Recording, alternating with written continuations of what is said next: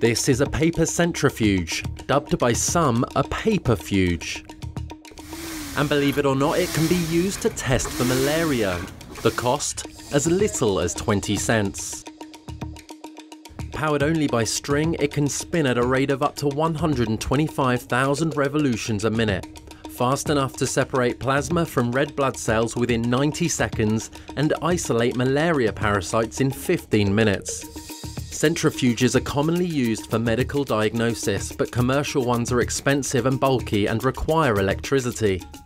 This one, made from just paper and string, could be used to diagnose disease in low-income areas with little or no access to electricity. The report also looks at the use of 3D printed materials for power-free centrifuges.